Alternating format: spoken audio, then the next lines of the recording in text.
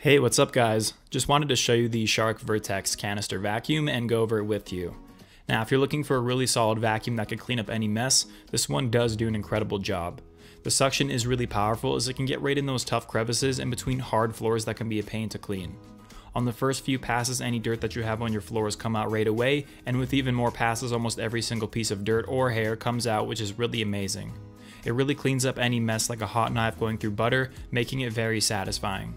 Even on carpet, it does an equally good job picking up everything in sight, and this also picked up pet hair from carpet extremely well and didn't clog it at all, which I was really impressed by.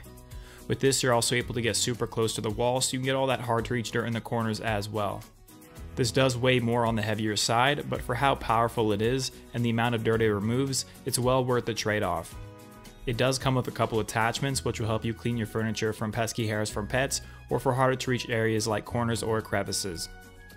So if you're looking for a really solid vacuum, I'd say this one's definitely worth getting, especially if you're looking to keep your floors and carpets clean from your kids and even pets.